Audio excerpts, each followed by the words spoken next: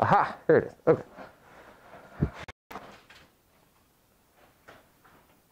Do that one, and we're good. All right. Hello, everybody.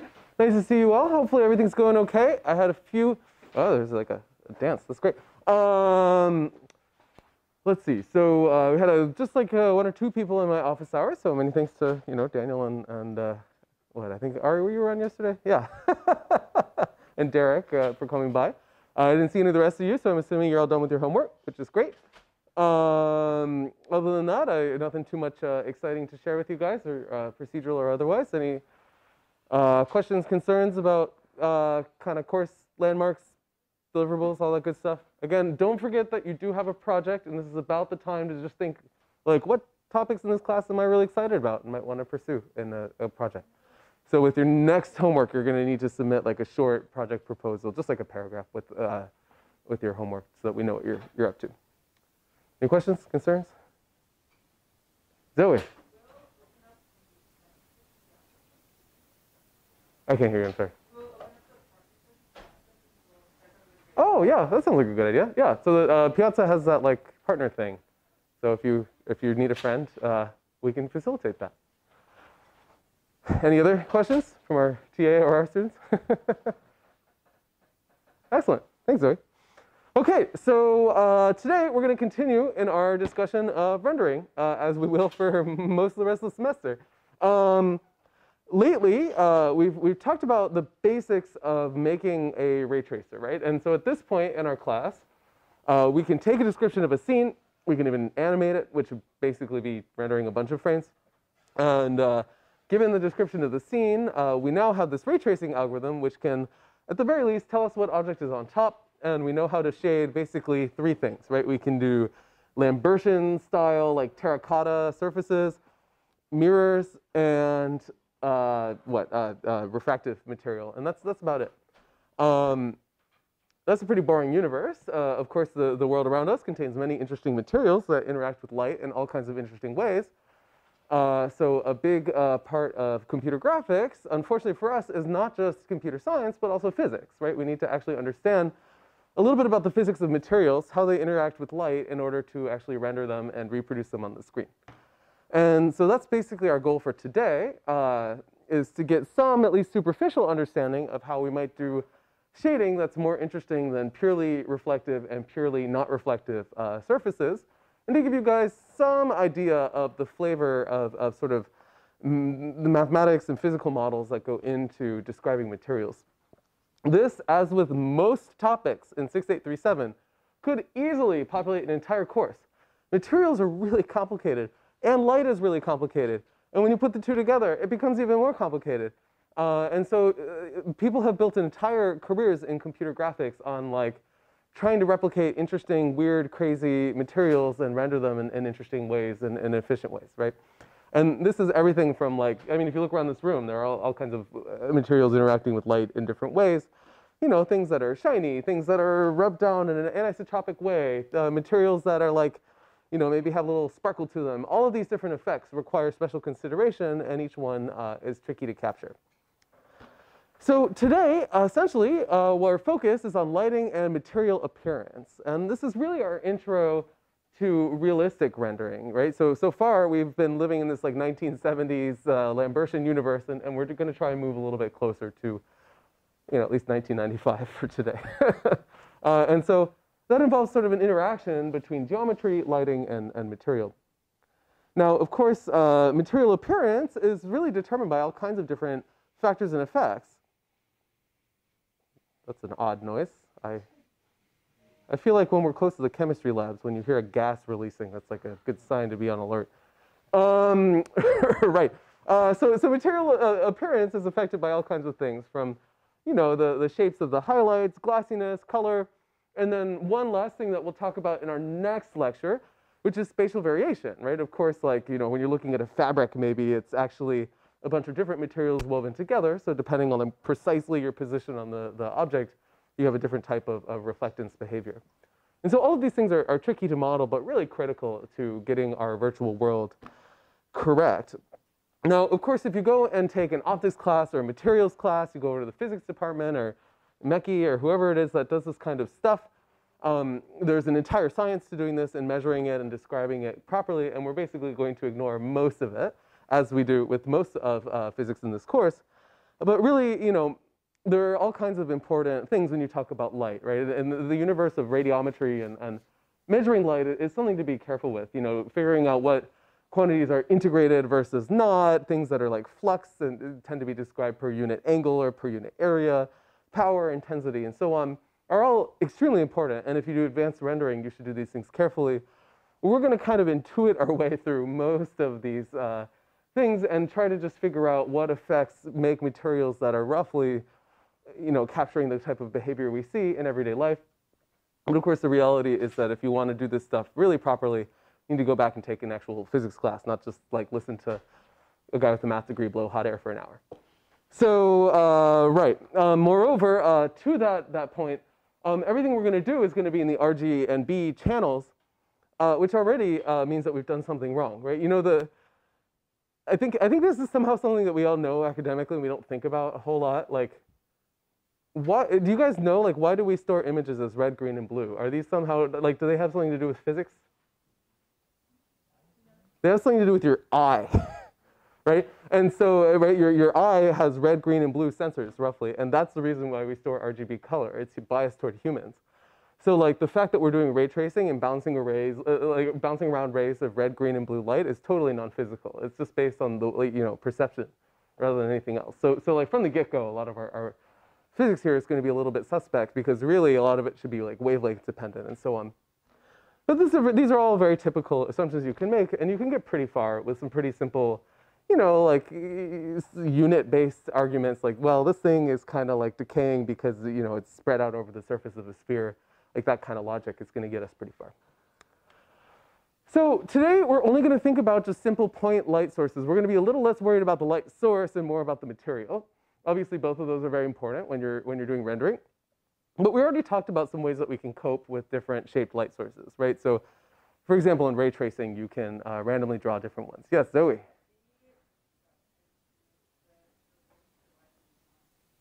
What was that? The link is not in the spreadsheet. Right, give me 10 seconds and we will fix that.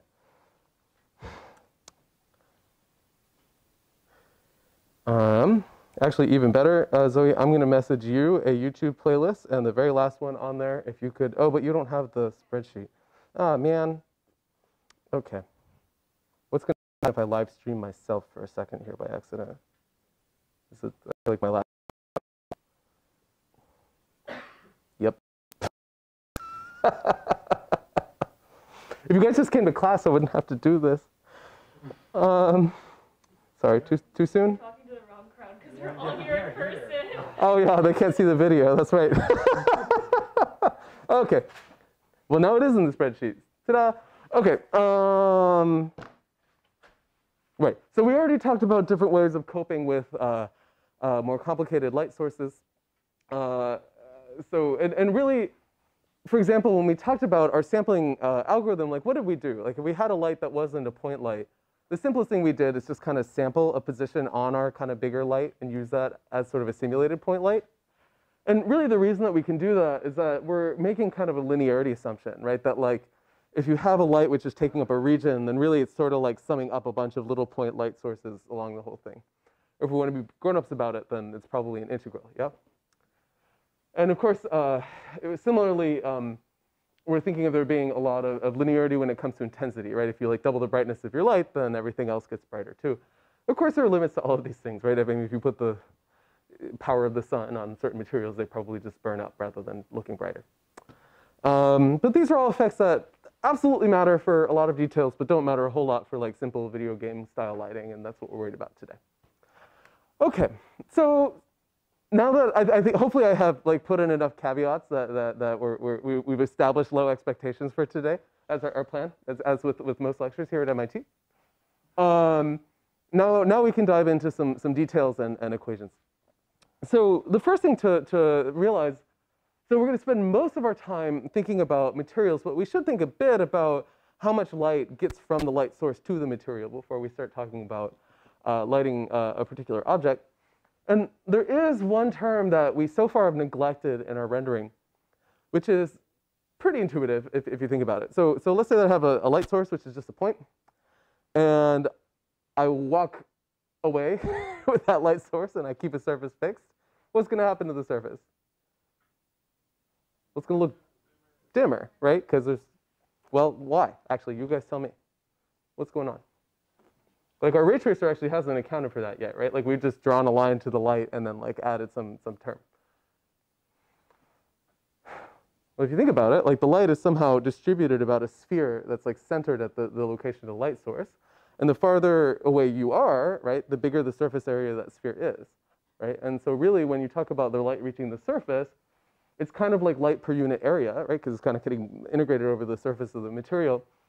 And so that's why if you really want to account for this, the right way to do it is that when you have a light source, you basically attenuate the brightness based on 1 over radius squared. Right? So this is a simple change to the calculations we've done so far. Essentially, after you do your shadow ray and you're just about to start your lighting computation, the intensity of your light should be like the intensity of the light source multiplied by, divided by the radius squared. Right? And that's a good thing because obviously like the universe isn't, like my mom in Washington, D.C. flips a light switch and suddenly like my classroom like gets really bright. That would be strange. And so that's what's going on. That and she has walls. Okay, so that's what physics does. Of course, in graphics, we tend to ignore physics, and indeed, this is one of many cases where that happens.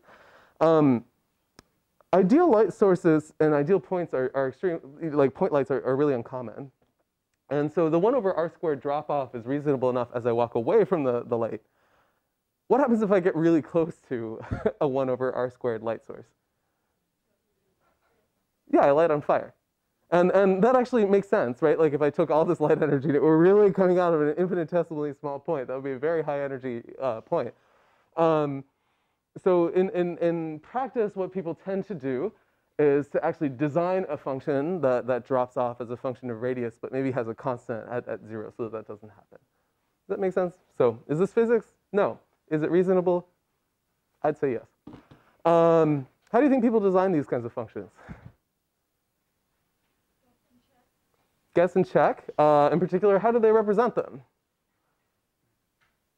It's a function of r. With splines, just like everything else.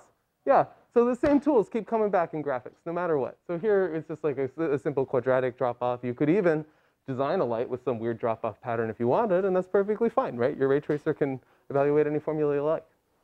Maybe you have like a weird sconce where it like drops off in one direction more than another or something. Actually, I don't know why that would happen. I'd have to think that one through. Right, so, okay, so that's the light coming out of the source, and now, of course, the light hits the surface, and the surface bounces off stuff toward the camera, and that's what we're trying to capture today. And so, beyond how much light gets to the surface, there's how much gets absorbed and reflected back out, and that's really the computation that we're doing. And there's sort of 2 different effects that determine that.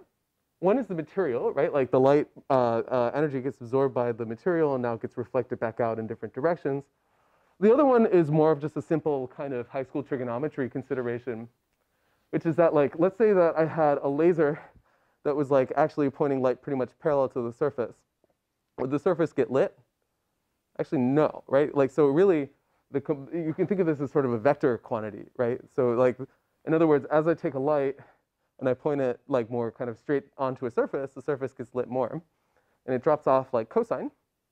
And in fact, that's just like a simple kind of dot product style rule, and that's exactly Lambertian shading, right? So a Lambertian material is one where the only lighting effect is due to the effect of just like the direction of the light source relative to the normal of the geometry.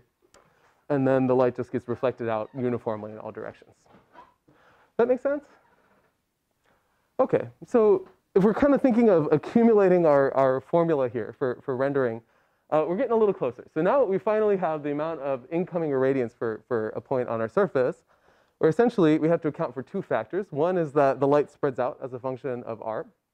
And then it finally hits the surface, but the only amount that hits the surface is the component that is normal to the geometry. And so overall, you end up with this formula on the slide here. So you have the intensity of the light, which is attenuated is the key word, right? Like r1 over r squared, right? Attenuate just means like drop off. And then we've got this cosine term here to account for the component of the vector that's actually coming into the surface. Okay? Any questions about that?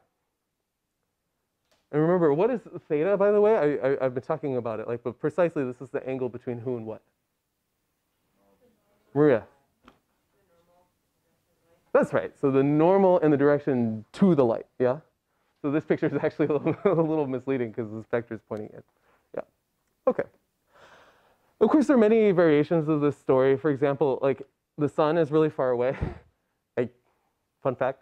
And so I think typically, like in your ray tracer, you probably wouldn't calculate the distance to the sun and like try to drop it off. So in that case, you might just omit that 1 over r squared term, right? So that would be a case where like basically there's just a light at some faraway location, and we're not worried about it. Okay, but there are all kinds of different light sources out there that we could model. This is really important, right? I mean, there are actually people in like the animation pipeline whose job is digital lighting, the same way that like if you were in a theater production, there'd be somebody like hanging lights in the theater. And there are a lot of different options these folks have to work with. In particular, you know, you can have spotlights and other lights where essentially the amount of light that is emitted is more dependent on angle. And there are many different models for that. So a typical one is a spotlight here, where essentially the spotlight, of course, unlike a point light, actually has a direction, right? I take my spotlight and I like point it at someone. And now, what's going to happen? So if you're in this area, is this the umbra or is that the umbra? I always confuse that. For shadows, this would be the umbra, right? Is the thing that's completely shadowed, but I don't know if that works for, I don't know, whatever. So there's a bright region in the middle. There's a region where the light drops off, and then there's a region that's not lit. Yep.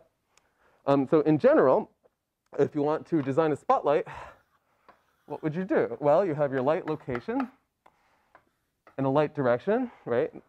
Now you have the angle, which is the direction, you know, pointing toward the surface, relative to the direction of the spotlight. It's the thing that we can all compute. We're getting pretty good at our dot products, yeah? So what we might do is make some kind of a function, right? So here's theta, you know, here's maybe intensity. So what would happen in a light like this, you probably have some region, like the hotspot angle, where it's just constant, like 100%, and then some region where it drops off, and then eventually it goes to 0. How do you think people design these functions? Using splines, because that's how we design all functions in graphics, which is roughly true. Right, so a very typical way to model a spotlight would really be like this kind of idea plus a spline curve as a function of angle. Now, of course, there are all kinds of weird spotlights you could imagine. Like this spotlight is isotropic in the sense that it only depends on theta. But you could imagine think of like taking an ice cream cone and kind of squashing it in one direction, so I have like an oval-shaped thing. Then now being a function of just theta isn't enough. So you could, you know, you can think of like arbitrarily complicated lights, but essentially it's just a modeling thing, right? There are all kinds of different ways to make these. Yes?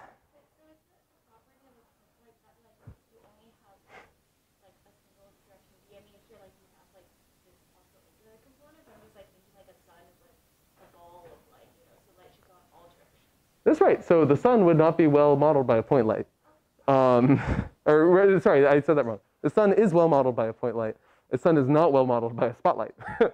But like a light with shutters on the side, there would be a spotlight. So like now, you know, outside of the shutters, there's no light getting through. But like when the sun, isn't it like not exactly a point light because it shines in all directions where it looks like a point light, like it has a singular? So I think we're confusing terminology. So a point light is one that shines light everywhere. Oh. A spotlight is one that points it at a spot. Okay, Yeah. I think I've managed to confuse these while I'm talking too, which is probably not making matters better. Any other questions? Yeah. What do you think about the IPS lights that were incorporated into Blender? I think it's one of the release. It's like my question was, is that like a profile of this that's a bit more sophisticated that you could represent a more realistic light? It could be. I've never heard of that. I don't know. Okay. Yep, nope, don't keep track of the latest Blender features, I'm afraid. Yes? I see it in the slide. I was just wondering if the inverse square doesn't work for the spotlight. The inverse square doesn't work for the spotlight. For the hotspot. That's right. So I think you would still probably use the inverse square law. You just multiply these things together. Quite different. Yeah. Yeah. So I think the spotlight is trying to take care of this angular effect that like right at that central point here, there's different light coming out in different directions, whereas the 1 over r squared is dealing with the fact that like this cross section is smaller than that cross section. Yeah. Excellent question. Any others? You guys are thinking critically today. That's great. Okay, right, so here's another picture of the same effect. Obviously, the one in the previous slide was straight down. This one just shows you can get interesting angles. Okay, so that basically concludes our sort of high-level understanding of lights, that, you know, there's a point light and there's the different ways to like attenuate based on angle. And now really what we're going to focus on, and the thing that like graphics material people get all excited about, is a particular object called a BRDF. And BRDFs are going to tell us this function that says, if this much light comes in this way, how much light goes out that way? All right, fun trivia questions. Anybody know what BRDF stands for? It's one of these acronyms that comes up all the time. It's a bidirectional reflectance distribution function. Every morning when you wake up for the rest of the semester, you should say that 3 times and turn around in front of the mirror. And so, you know, you'll see somebody on the other side. Right, so essentially the BRDF is like a ratio, right? So the idea is it's like a function of an in direction and an out direction, and it's saying how much of light coming in this way goes out that way. Okay, and so that's essentially the way that we're going to think about that. The BRDF does not model all possible materials. As with everything else in graphics, this is a model. It's not like a physical law. In particular, there are a lot of materials where light comes in one location and comes out somewhere else, right? Like translucent material is like this. Or hair, I'm told, is like this. Actually, hair is particularly weird. Like blonde hair has 2 lobes, apparently, right? So there's like one shiny lobe and then there's like a second one underneath. Like there are all kinds of crazy effects that happen. But in any event, those kinds of things are not captured by our BRDF because our BRDF is sitting at one point, right? And so like it can't deal with like spatial stuff. Moreover, we haven't described like a material which is composite, like as I move along a surface, the material itself changes. That's not going to be a big deal. That'll be like the BRDF as a function of position. But it is a powerful tool, and it's one that describes a lot of basic materials. And it's a nice kind of way of encapsulating a lot of the stuff we think about. So let's add a little bit of mathematical detail here. So the first question is just how do you express a BRDF? Like it's a function of what, how many variables are there, all that good stuff. Right, so kind of roughly, if you think of BRDF as a function of an in direction and an out direction, then it's kind of like the product of 2 spheres, right? Like one for each of those 2 directions. So roughly, it's a function of 4 variables, right? Kind of like the spherical angle of the in direction and the spherical angle of the out direction. And that's sort of what we've written here on this slide. So you know, that's just one way to express it. I think graphics people tend to write stuff in terms of vectors instead of spherical angles, at least in this particular corner of graphics. Anything is perfectly fine, right? You know, these are easy to convert in between. So I think the second formula is the kind of more typical formulation of BRDF, right? It's like a function of the light vector and the view vector, which are just 2 unit vectors pointed in 2 different places. The one thing that's worth noting is that the BRDF is typically aligned to the surface, right? Because a lot of lighting effects have to do with the normal to the surface, right? That's what really matters, which makes sense, right? If I take a material and rotate it, then it's not like the material knows the direction of gravity, typically. Some materials might, but most don't. And so typically, all of these things are relative to the normal. Okay, so that's our basic idea of BRDF, and that leads us to a pretty simple formula for now. We're going to return to this when we talk about global illumination, because this is not accounting for certain bounces unless we think about it a little more carefully. Which is essentially saying that the amount of light coming out is equal to the amount of light coming in multiplied by the BRDF. In some sense, this is the definition of the BRDF. You could write, if you divided both sides by IN, then it's like the ratio of those 2 things is a function of V and L. Does that make sense? I think it's like kind of an intuitive object. And so if we wanted to actually do our shading, here's sort of the key formula, right? This is the one you'll all implement in your ray tracers in some sense. Well, here's how you do it. So like as I'm doing my ray tracing, I figure out that I intersected a surface. Now I send my light ray out, and if it indeed reaches the light, then I compute my attenuation, right? So I take the intensity of the light and I multiply it by cosine over r squared. I take that thing and multiply it by my BRDF, and that's the amount of light that goes back to the camera. Cool? That's basically it. So essentially, when we model different materials, really what we're doing is just defining different BRDFs. By the way, so remember our Lambertian material, right? So Lambertian shading was just like cosine was the amount of light that went back to the camera. Yeah? So here's your challenge question, just think about for just a moment. What would be the BRDF of a Lambertian material? Think for a second before you answer.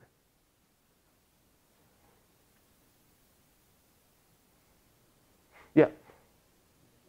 1. Yeah, that's right, because the cosine is already accounted for. That has to do with just the surface normal. So what's left is just 1. Yeah. Yes?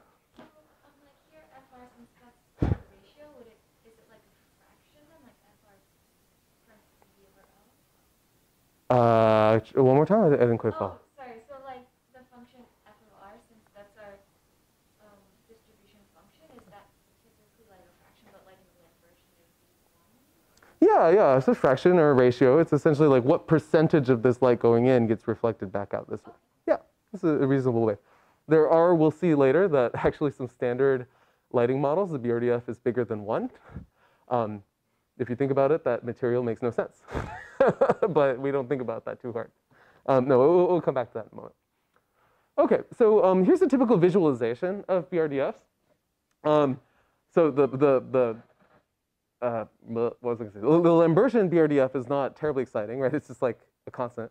But more generally, this is a very typical way to understand it. So hopefully you guys can kind of understand what's going on in this figure here. So L is some fixed direction. So we're kind of looking at a slice of our BRDF where L is a constant. Right, so here, this is like a vector to the light. And now we're trying to figure out like this light energy, how it gets distributed, right? And so the height, like the distance away from the center, is the value of the BRDF. So based on this picture on the lower left here, what kind of material are we looking at roughly? So look at what's happening, right? The light comes in on the upper right, and then most of the energy seems to kind of come off up and to the left.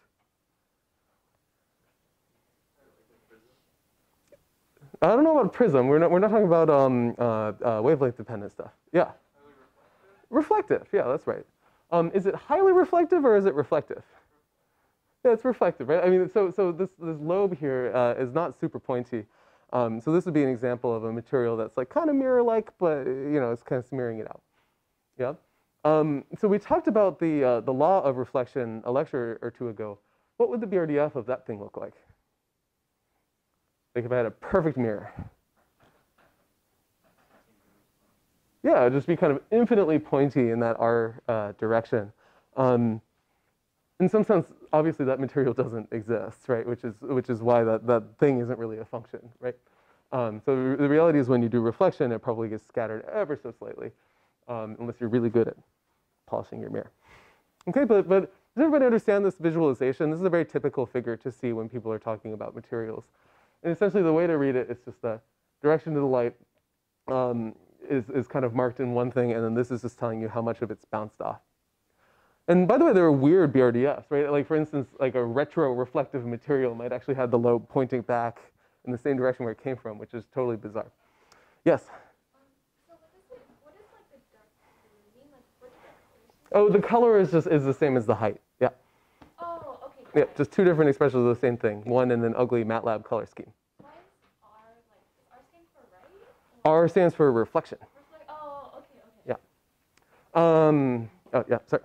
Why is there this sort of blue surface, like the light is not supposed to come back, no? Well, in this BRDF it does. So apparently in this material there's a very specular thing, and then there's also a Lambertian component, right? Like so there's some amount that's just getting reflected everywhere. Yeah, great question. Any others? It's okay, yeah. So if the light, if this model hypothetically had it pointing back that way, does that mean like it's reflecting light back? Right back at you. Incoming? Yeah, it's a weird material. Yeah, look up retroreflection for that phenomenon. Yeah. What about material that becomes the light, like glow-in-the-dark material? Glow-in-the-dark material. Ah, yeah, nobody told you that your BRDF has to be less than 1. Yeah. Now, glow-in-the-dark material will be additive, right? It's not just like multiplying the incoming light. We're going to talk about that. Actually, the Phong shading model is an example of that in graphics. Essentially, that's really not modeled by this thing because this is like the percentage of light that bounces off, and somehow now you're generating it. So you're like simultaneously a material and a light source, which is a tricky thing to account for. Yeah.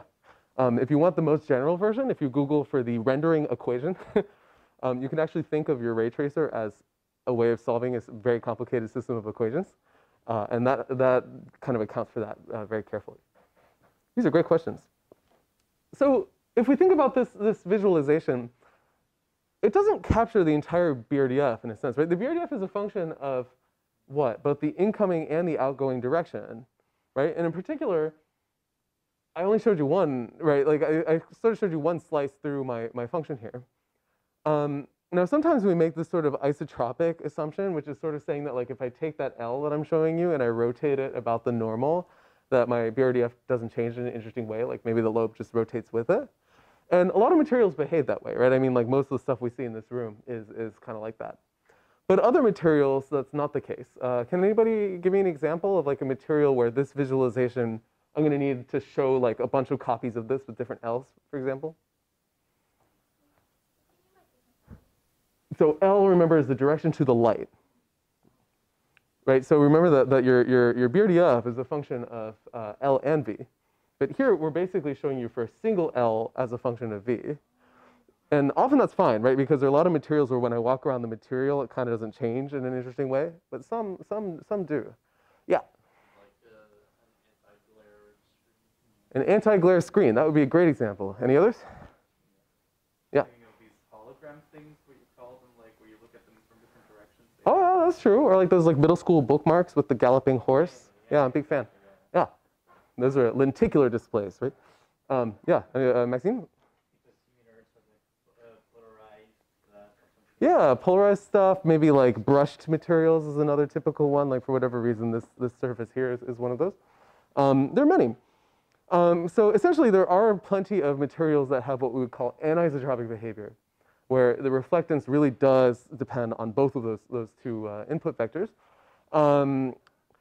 There are a lot of different ways to think about that theoretically. The physical models here are really cool, by the way.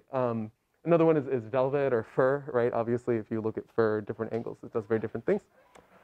The sort of typical models people use to like actually derive BRDS from like first principles involve microgeometry. So like think about, it's actually a statistical model where you think of your material as consisting of a bunch of little mirrors that can be rotated in different fashion, right?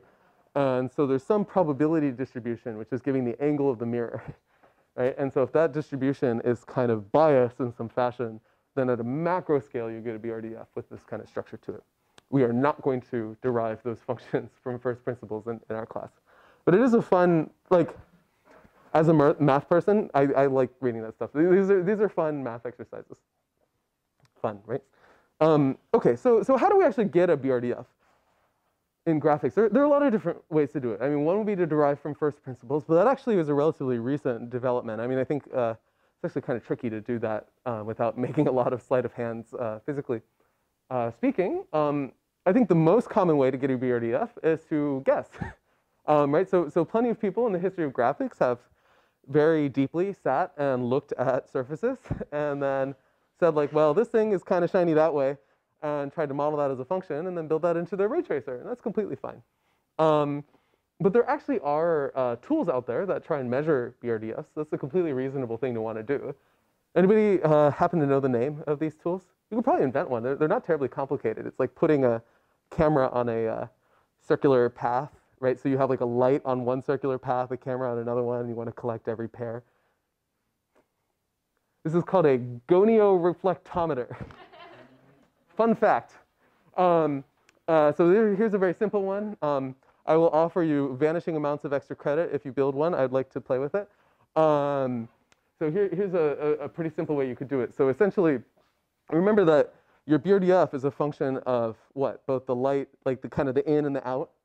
And so if you really want to sample this function, you need to like try every pair of those things, right? So you could actually build this where you have two different circular paths, one for the sensor and one for the light. And then you try every single pair of these things, and then what you collect is reflectance. And there actually are data sets out there where people have done that. It sounds painful to me. It's like you could spend grad school like just clicking around. Yeah.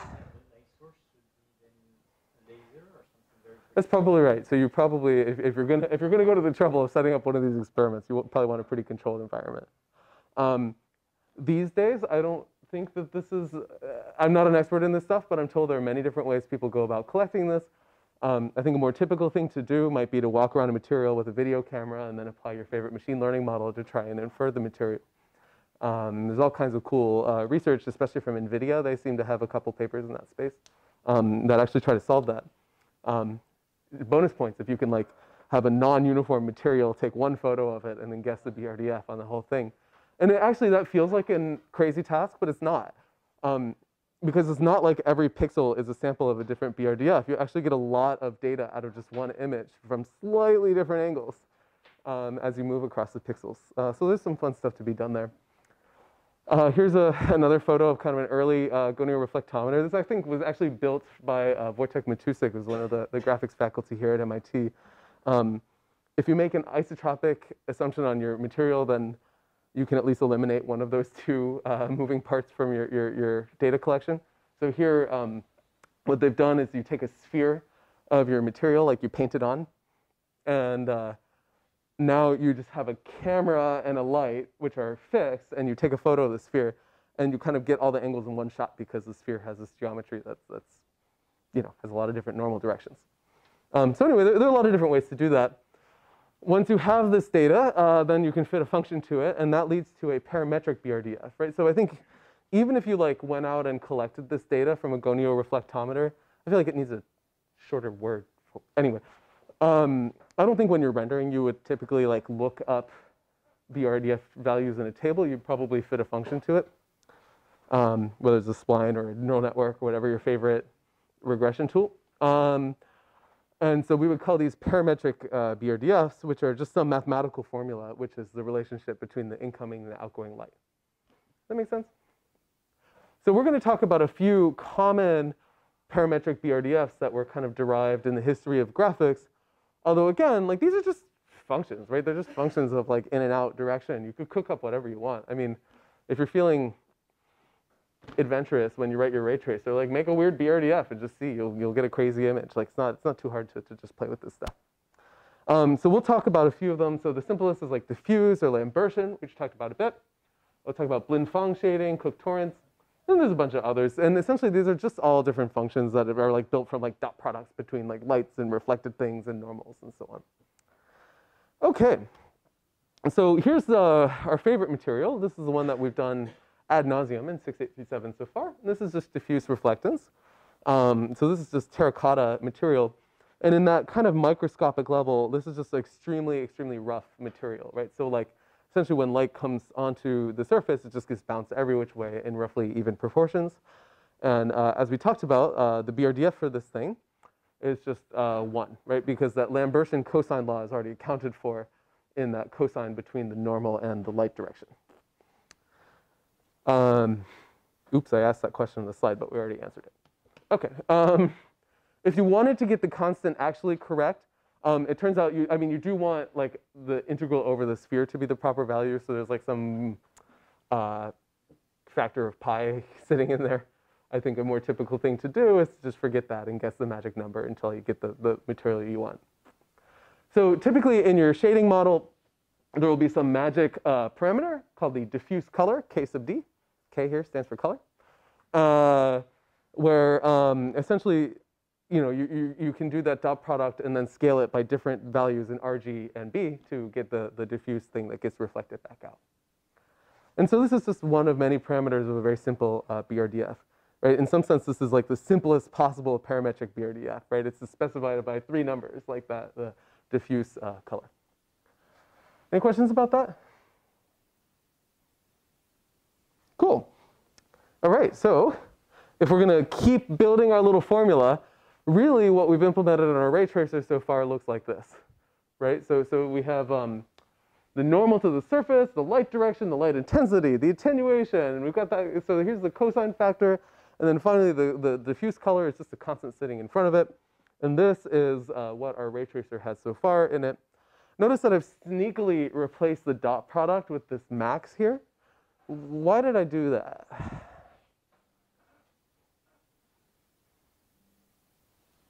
Yeah. Because we prefer working with that product. It's easier in the coding. Rendering people often get lazy about this. Essentially, whenever you see a dot product, you should ask yourself, is that really the dot product, or is it like the max of the dot product in 0? Right? Just a common gotcha. Okay, so that's the world's most boring BRDF. Congrats, everybody, you have a BRDF. So now let's talk about some other ones. So we also talked about ideal specular reflectance. Remember, that's like a perfect mirror where 100% of the energy bounces off in one direction. This thing doesn't really have a BRDF in some sense because all of the energy just goes off in one place, right? Like real materials don't do that. They spread stuff out a tiny bit. So if you're a probabilist, you might say that's okay, that this is like a delta measure or something. But in the sort of math that we've set up here, that wouldn't really work out. So essentially, this ideal specular one, you typically can keep around. Like you might have a K sub S, which like just does the calculation we did in the previous lecture, but it would be hard to describe it in the framework that we've developed so far. And I think it's actually pretty uncommon in like real world ray tracing code to see a term like this that gets used a whole lot, because there just aren't perfect mirrors in the real universe. So the reality is that we really have non-ideal reflectors, which are glossy materials. So here's some images, one of what these things look like, where like, I think the material on the right-hand side is the clearest, right? So there's some reflected component, but it's also kind of blurred out because essentially the reflected rays aren't coming off in a perfect direction. They're getting like kind of randomly scattered, but not scattered evenly, which would lead us to that Lambertian setting. Does that make sense? All right. Incidentally, one thing we haven't talked about is how to actually render with a BRDF like this. Right? Like if you think about it, like this is a function over the whole sphere. So now I've got to like somehow integrate over that thing. So we're going to come back to that later. Okay, so as always in this class, rather than doing anything from first principles, we're just going to draw some pictures and try to guess a reasonable BRDF. And that's really what happened in the history of graphics. And most of the BRDFs that we use in our everyday life, I think actually what kind of happened in reality was like people guessed them, and then later on some people did physical experiments and saw that it's actually a reasonable model. So here's a kind of typical picture, right? Which is that like, well, an ideal BRDF would just send everything out in that R direction, but we probably want a BRDF that like looks something like this, right? So like it kind of drops off around that R, right? That's what this picture on the left is showing us. So right, the typical name for that red shape that you're seeing here is a lobe. It's also, I think, just the word you'd use to informally refer to such a thing. Okay, so the question is how much light should get reflected off in a given direction if it's not perfectly aligned to R? Actually, can you guys prefer, like, you tell me, like, what would be a good BRDF? What should I do? So remember, I have the incoming light direction, I have the outgoing light direction, and I have the normal to the surface. Like, if you guys were graphics engineers, how would you go about this? Well, one thing I could do would be like, compute how far I am away from the reflection direction. That's a thing I can compute.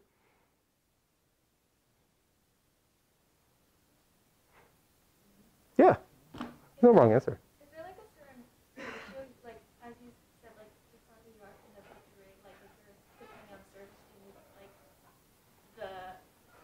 the other outgoing rays to be like a certain ratio less than.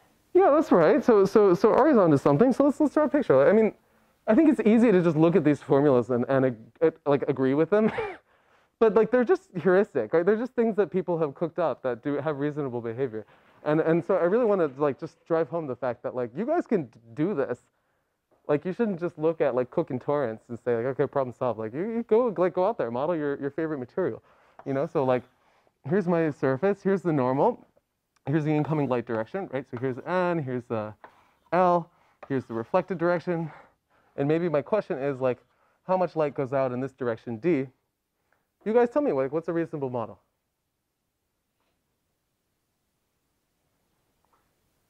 So like in the perfect mirror case, it would be if R equals D, make it 100%, otherwise make it 0. Yeah, I could make it like some normally distributed thing, right? I could say like, I don't know, D minus R, right? So that's kind of like how far off I am from the reflected direction. And I don't know, maybe like as we suggest here, I do, there's a BRDF. Is that the one that's on my slides? No. Is it probably reasonable? Yeah. There are plenty of materials out there. Like this is what people do. They just look at stuff and they model. You guys get my point? Like there's nothing magic here. These are just like phenomenological kind of things that people have done in the history of graphics to design different functions. Right? So this would be, yeah, a totally reasonable way to model drop off as your direction gets away from the reflection. Any questions here? You guys are quiet today. Right, so let's talk about some actual BRDFs that people tend to use. Incidentally, this one would be a little weird because Gaussians don't go to 0 ever. So it'd be kind of stuff going every which way. That's Gaussian. Oh, well, now it's Gaussian.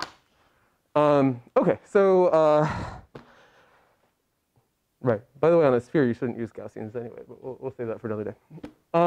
Okay, so, right. So probably the most popular model is something called Phong shading. Any of you guys ever played with Phong shaders? You've seen that term somewhere? Probably if you've played with the rendering tool. It's also on the problem set. There you go. See, trick question. Now I know who didn't. Okay, so essentially, one reasonable thing that you might do in this picture would be to look at the angle between the actual reflection direction and the direction that you're actually looking from, and make it some function of alpha. In fact, what would be a reasonable way to do this? Well, you could specify it as a spline in alpha, because why not? This is perfectly fine. I'm going to keep repeating this. This is just a model. Okay, but the Phong specular model does do something special. So here you have your specular color, K sub S. And essentially, you look at cosine of alpha. Remember, cosine is biggest when vectors are parallel. Right? You should do your sanity check there. And you take it to some power q, and that's the basic shading model here. So what happens as q gets big and as q gets small? So first of all, cosine is certainly less than 1. Right? And what are big powers of numbers that are less than 1? Small, right? So if I have a really big q, what's happening to my material? It drops off. So in other words, it like becomes closer to just purely reflective. Yeah. And as q gets small, it's kind of spreading stuff out more. Does that make sense? All right. So here's what that looks like. So as I adjust q around, essentially as a function of this angle alpha here, right? Remember, alpha is sitting there. My drop-off can get bigger or smaller. And so this turns out to be a pretty reasonable kind of notion for what it means to render with some specularity. And that's what's leading to this lobe shape. So again, this visualization is a little hard to understand. The way to understand it is like, I go in an angle, and then the distance that I go out is like the amount of light that goes off that way. The reason it's a little hard to understand is because there's a singular point, because the function goes to 0. Okay, right, so this is the specular lobe, and this is one of the original shading models, and it's still popular today for bad rendering, which is the Phong model, which is the sum of 3 terms, 2 of which we've defined, and then a third one which makes no sense. So there's the ideal diffuse reflection, where light just gets scattered. There's this specular reflection, which is modeled in this particular way that I showed you in the previous slide. So not using a Gaussian, but rather using sort of the dot product, I guess, between D and R here. And then a third term, which is ambient, where what I do is I take that color that gets reflected, and I just add a constant to it. So here is a universe with all the lights off, but ambient shading. And what do you notice? There's still color. Yeah. So this would be like kind of like, what was that movie with the planet and the lady with the aliens, and everything lit up, and we all thought it was like the future of art, and then it died in like a year or 2. Avatar. Thank you. This is like kind of the Avatar universe, right? Like everything like lights up a little bit. Yeah, Yeah, they're right there. I'm right with this. Yeah, it's with the lady and the aliens. It made money, but like It's the highest grossing movie of all time. It's the highest grossing. You listen to the lady. yeah. Yeah, everybody saw it. Yeah, it was like really, right? Like people got depression because like they were just so excited to be in. It was a thing. There was a phenomenon. Like people got like really sad when they left this movie because it was just like brightly colored or something. The thing is, they had no. If you think pop culture wise, there's no impact of that. That's right. Apparently, it's just like a copy of Pocahontas or something. But in any event, right. So the high level point here is that this is not physical except on whatever planet they were on in Avatar. Typically, when you look at material, it's either a light source or it's reflecting a different light source. It's not just that all materials around you are like slightly nuclear and producing light at all times. And so that leads us to our Phong shading model, or illumination model, whatever, which is this little formula here. So if you're trying to compute the light out in a given direction, you attenuate and then you multiply by this big factor here, which is basically the sum of three things, right? Ambient, diffuse, and specular. And this can create different functions with different shaped lobes, all that good stuff. This is an isotropic thing. Like, for instance, we have not accounted for, like, you know, like this thing drops off equally in all kind of directions around R here. Any questions about that? I think it's a pretty reasonable shading model. And again, it's just engineering. There's no physics here. This is just Phong guess, like, I want a thing that drops off, right? Okay, yeah, so, like, in fact, the Phong model doesn't, like, there's no energy conservation, right? Like the ambient term already tells you that, right? Like, this is not physical whatsoever. And actually, because of that term, it doesn't really fit nicely into BRDS. Right, so, but it turns out that Phong materials still look pretty good, which is why we use them. So here's some examples of Phong spheres. I think you've all probably seen this in like computer graphics demos, right? Like just spheres with little pointy highlights. And most likely this was rendered with Phong model. Phong does not account for any of a long list of physical phenomena that we care about. So one of the ones that we mentioned in an early angle is Fresnel reflection, right? The idea that actually the amount of reflection can depend on viewing angle, right? That's like really not accounted for in this picture here. So the idea being that like, no, I'm not gonna be able to get back up. If I look at this surface like this, you know, then maybe there's more reflection than when I look at it dead on and it looks more like a diffuse thing. So assorted BRDS tried to account for this effect. For instance, one of them is this Blin-Torrance thing, which was another formula that apparently Blin and Torrance guessed, which seems to do quite well for this kind of thing. Interestingly, what they noticed, which is, I actually have never had a great intuition. If somebody in this class feels like thinking about this deeply and can draw like a good schematic picture for me, I'd love to steal it for my slides. What Blin and Torrance noticed was that like, if you do your shading calculations using this weird vector h, which is the average of the light in the view direction, somehow this leads to some nice version of that Fresnel effect. Why, you might ask? Actually, I don't have a clear intuition. Zoe, do you know? Like, how should I think about that? Yeah, I don't know. If you plot this function, it does the right thing, but like, I'm not sure how they guessed it. But in any event, the thing to know, it's kind of similar to a lot of the things in this class. It's just some other formula you type in, right? And you get some nice behavior here. So here's some comparisons. So here, using this half vector, you can get these lobes, which are kind of anisotropic, which is the kinds of effects that you might want to capture and control. So there's all kinds of interesting things out there. Oh yeah, and there actually is a research paper out there that confirms that for whatever reason, this model of materials actually does seem to conform well with measurements. Notice this is historically kind of funny, right? Like, Blin and Torrance just like guessed a weird formula, and then like these guys went back, like in 2005, it's not that long ago. That's yeah, so there's Fredo and Wojtek. Yeah, we have a lot of rendering people around. They're very confusing to me as a geometry guy, I don't get it. In any event, there are all kinds of shading formulas out there. They vary in complexity. Obviously, the more complicated they are, the more expensive your ray tracer gets, because every time your ray runs into an object, now you have to do some complicated thing, right? Like, the real material models out there are probably fancy, like surface integrals that know all kinds of statistical things about microfacets and this and that. And that's super cool. But at the end of the day, like, if you're applying that super fancy model to like a triangle match with like 50 triangles, then like your scene's still not going to look that good, right? So you have to decide whether or not it's worth the computation. And I think the consensus is often that like these simple BRDFs are perfectly fine unless you have a need for it. But if you talk to Fredo Duran or Wojtek Matusek in our department, they could tell you this stuff for days. Yes? Uh-huh. Does grazing mean like the light is like really close to the object? Yeah, so grazing would be like the light bounces right off like at a very small angle. Yeah, and so in that case, the Fresnel effect is that they bounce, there's more reflection than one that goes like straight off. Then it tends to be more diffuse, I think. Yeah.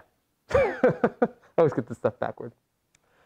Now, if you guys want to do advanced reading in this, there's like all kinds of cool stuff to look at. One of the fun pointers that you can look at is microfacet theory.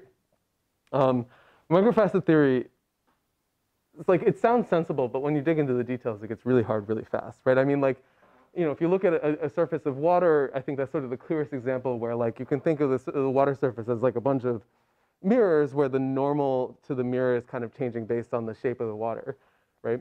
And so you can model a lot of materials as sort of taking some kind of limit as that gets really, really small, right? So there's like some statistical distribution of normal vectors going on, and that's sort of what's determining at the macro scale why you're getting these different shading models. So here's like a little like kind of sneak preview into microfacet theory, which actually goes back remarkably long. I mean, if you think about history, 1967 was before ray tracing. So it's kind of interesting to see where these things arose and to look at these old papers. In any event, in these statistical models, your materials really are just like your surface geometry looks something like what's on this slide, right? Like there's some messy thing here which is really bumpy and rough at some micro scale. And so the question is like, well, what is the value of your BRDF? Well, in some sense, it's like the fraction of mirrors that are sort of in the given view direction relative to the light, right? And that's sort of the kind of computation you're doing is averaging over that statistical model. In order to do that, it turns out that this halfway vector is kind of an interesting one. And this actually, I think, is the best intuition for where this Cook-Torrance thing is coming from that I've been aware of, is that if you think about, let me draw a suggestive picture here. So here's the kind of funny question you could ask. Let's say I know where the light is, I know where the viewer is. The question is, how should I point a mirror so that the light goes to the viewer? Well, it's exactly that halfway vector direction, right? And so it's like not all that surprising that that vector shows up in these calculations. And so, right, so the way to think about it is when you look at this microfacet theory, there's sort of two different factors that are going into the BRDF. So the first one is sort of the percentage of mirrors that are pointed in this direction in the statistical distribution of mirrors. What have I not accounted for in this picture? You have any idea? It's actually dimmer than that. That's the hint. Yeah. Occlusion, that's absolutely right. So that tiny green line there. So here is a mirror that is pointed straight to the viewer, but the light still doesn't make it there because there's some other annoying microfacet that got in the way, right? And so that's where this stuff gets a little bit tricky. You know, and this, I believe, is where that Fresnel effect comes from. Oh, actually, I think that's not quite right. There's all kinds of different effects going on, and I think that Fresnel effect is the third one.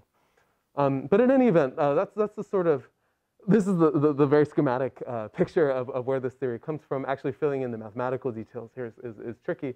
But I think it's kind of sensible. You can kind of see how like a physicist might go about trying to derive a BRDF from first principles if they like doing lots of integrals. Right, so there's all kinds of different models out there that can be explained using that theory. Here's a list of some of the kind of well-known ones. They go back to the 60s and even some of the more modern ones today. So one thing that you could do is actually try to model that micro distribution of material directly and then have the BRDF kind of arise as a result of your model of the micro scale behavior. And I believe there are some folks out there that try and do this kind of stuff, but they're not me, so I don't know a whole lot. I'll let you Google for that one. Right, so like for instance, one of the more complicated materials, this is one that really gets used quite a bit, is something called Cook-Torrance shading, which is just a giant product of all kinds of different terms that are accounting for different pictures, pieces of that microfacet picture. So you have this specular thing, you have this distribution of microfacets D, which has to do with like, you know, you look at the different angles and the roughness of the material. You've got sort of the fraction of things that get masked when they bounce off, right? So if you think about it, there's sort of two things that matter, right? Like one is the distribution of the mirror directions, and the other is kind of how tall the spikes are. So that's kind of what these terms are adding. And then finally, there's just the diffuse term that's getting accounted for. The good news is even if you don't follow the details of microfacet theorem or microfacet theory, you all are great programmers, and you could just take this formula, type it in, and now you have a nice material. And so really, that's what I think a lot of engineers are doing, or even just designing their own functions, and that's perfectly fine. You can get arbitrarily complicated with this stuff. Here's a fun example. You should Google for this. It's kind of fun to look at. So there's a research paper out there called Designer BRDF, where you solve an inverse problem where like you say, I look at a material under a given light, and it has, you know, it reflects a particular thing toward the camera. Can I explain the image that I saw by designing a really weirdly shaped BRDF? And the answer apparently is often yes, like surprisingly often. So for example, here they managed to make a material where when you view it from the right angle with the right lighting, it displays a little teapot. As you can imagine, I'm sure this is the kind of thing that you can do in theory, but I imagine actually manufacturing such a material would be a challenge. I'd be curious if anybody's ever attempted to manufacture the teapot sphere. I think the answer is no. Yeah. So is that different from like if like you kind of put this a stencil? This is like in real life, if you like put a stencil over the light. Yeah, so Ari makes a reasonable observation, which is that no sane human being would solve this problem. What you would do is just put a texture on the sphere that looks like a teapot. That's absolutely right. But what if you didn't? No, I mean, like obviously, like the difference would come, like if you looked at this sphere from a different angle, you would not necessarily see that teapot anymore if you move the light, right? This is largely an academic exercise, but probably the one on the left is closer to interesting, where you just have like a brushed material that makes a particular kind of star reflection. And you do see that, like on the bottom of certain like kitchen pots, right? You get that kind of circular pattern. So these things do exist, but they're tricky to design. Right. There are all kinds of interesting questions people answer. One of them is just, we have all these different models of BRDFs out there. How well are they fit by different materials that we actually see? So for example, maybe you acquire an image of a sphere with dark blue paint in some particular environment, and you want to know like, how close can I get to that sphere with a Blin Phong model? And the answer is not very close.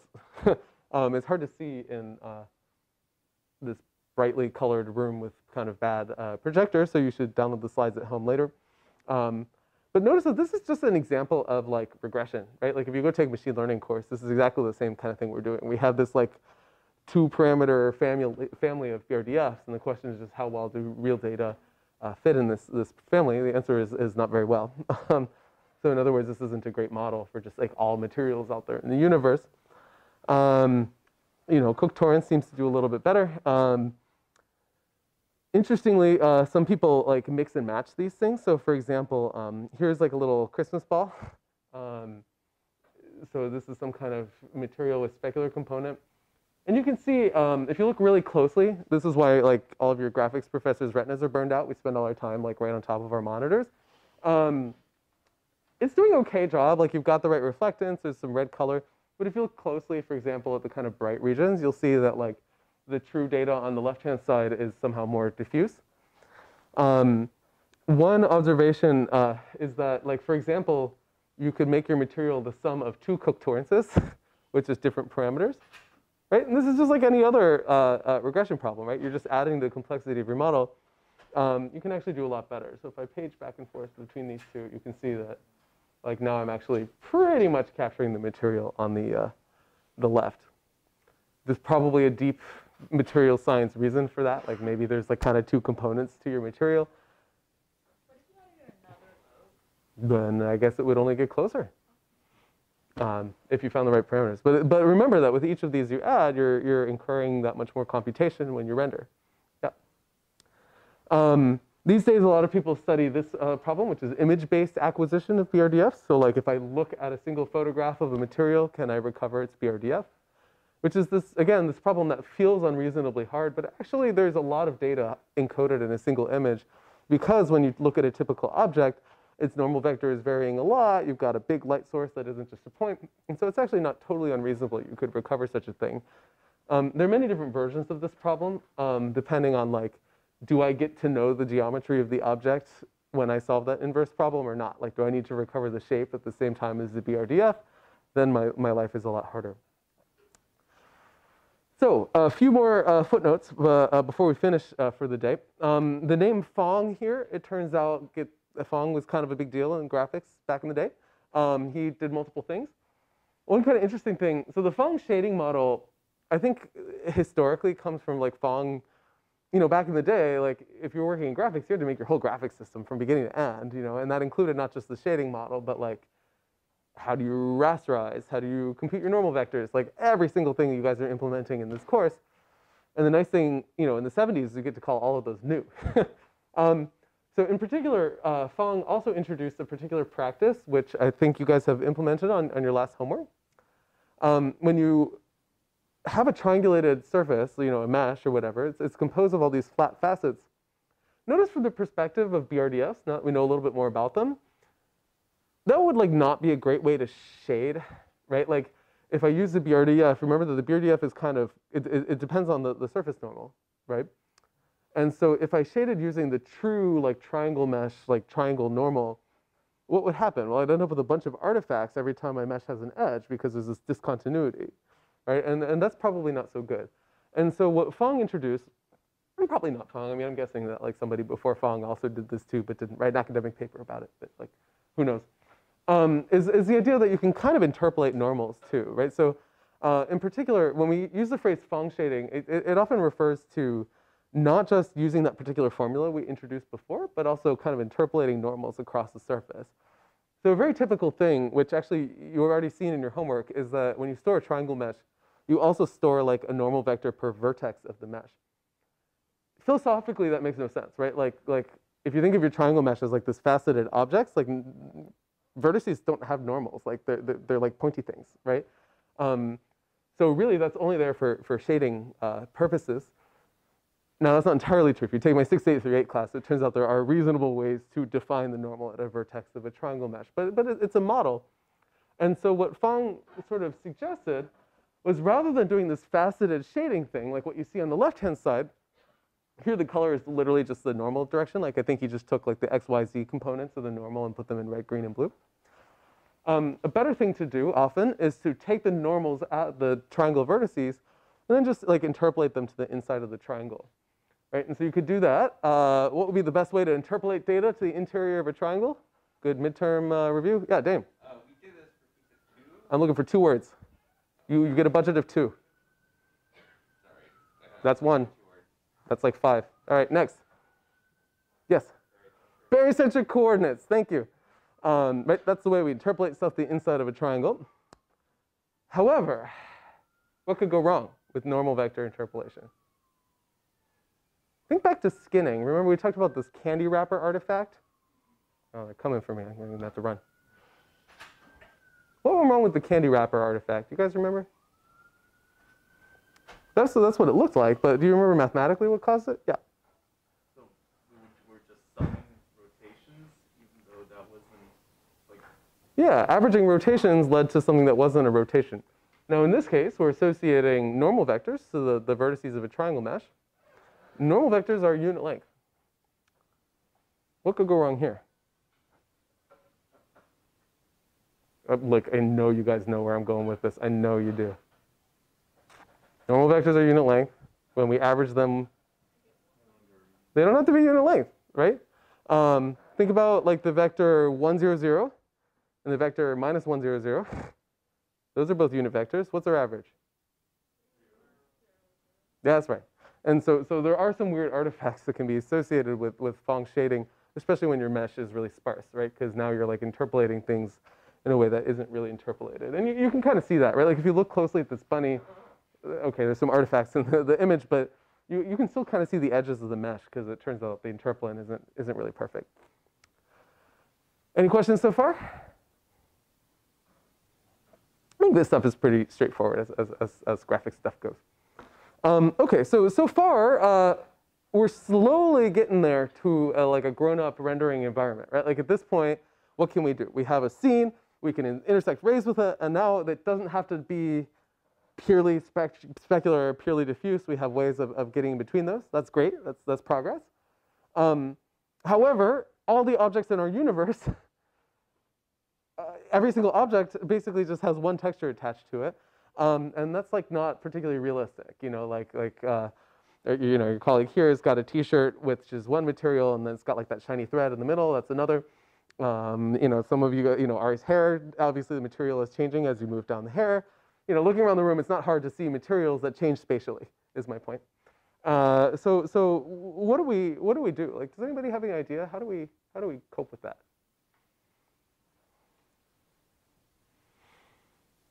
It's like Ferris Bueller in here. Yeah. That's right. Like I could associate, for example, the parameters of my BRDF with the vertices of my triangle mesh, and I could interpolate the BRDF to the interior of the triangle. That's perfectly sensible, right? So like if I had that Phong formula with those three Ks, yikes, the KD, KS, and K whatever, then I could interpolate the K to the interior of the triangle and use that interpolated thing to do my shading. Of course, more generally, that's going to be really hard to model things like this weird funky teapot in the middle, because I need a very dense triangle mesh to capture all that filigree. So what should I do in this case? Anybody know? We haven't talked about it yet. We're going to use machinery called texture mapping. What we're going to do is we're going to store a very detailed image with like maybe the spatial variation of the BRDF along our surface. Then we're going to kind of wrap it around the surface. So that's going to be our task for next time, and that's going to be really important. But the key thing to know for now is that basically BRDF is really a function of position along the surface, and it doesn't have to be the same because materials change as you move along an object, right? And so essentially, the good news about your ray tracer is that that's a totally easy thing to implement, right? Because essentially, as soon as your ray intersects, you don't need to ask what is the material of the object. You just ask what is the material of the object here, right? That's the difference. And there are many different ways to model that, whether it's barycentric interpolation, which is something we know how to do, or texture mapping, which we'll talk about next time. Yeah? Wait, what's the name? Texture mapping and skinning. So we'll talk about this more next time, but skinning is like weights of influence of degrees of freedom, like as I do deformation. And texture mapping is like taking a surface and unwrapping it into the plane. So they sound like similar terms in English, but they're actually completely different tasks. But like if you like wanted to rotate a joint, wouldn't like the texture on that material also? Let's maybe defer that discussion until we talk about texture mapping. It's a good question. Keep it in mind. But the end result is that we can do really, really well on rendering stuff with just nice material models and so on. I've included a link to a fun web page, which is essentially a bunch of, you know, some artists went out and took a bunch of photos and then tried to reproduce them virtually in a rendered environment. And then it's just like one of these, like, you know, kind of online quizzes, like which one of these is rendered and which of them is real. And I failed. A lot of them are quite tough. You can figure it out. But oftentimes, the way you figure it out is by looking for, like, sometimes it's lighting. For me, what I noticed, the biggest trick were actually, like, lame stuff. Like, you know, there's a poster in the scene, and the artist didn't bother to, like, replicate the poster very carefully or something like that. But anyway, the reality is that by incorporating nice BRDF and lighting and shading models, actually, you can get pretty far toward a lot of the environments here. Notice that they've also cheated by choosing an environment that doesn't have a whole lot of, like, really fancy. This is a relatively brightly lit room. There's not a whole lot of reflective, weird materials or anything like that. In any event, there's another good one with, like, the characters from the Matrix side by side. For some reason, that one comes up a lot. Okay, so with that, I'll let you go a little early for today. So next time, we're going to talk about texture mapping. And the idea here is just that your material is now going to vary along the surface, right? And that's what we want to solve next. But that happens at such a high frequency that you probably don't want to refine the triangles of your mesh to like capture all that detail. So we're going to store it on an image and wrap it around the surface. Okay, so with that, have a lovely, whatever this is, Tuesday, Thursday, and I'll see you next time.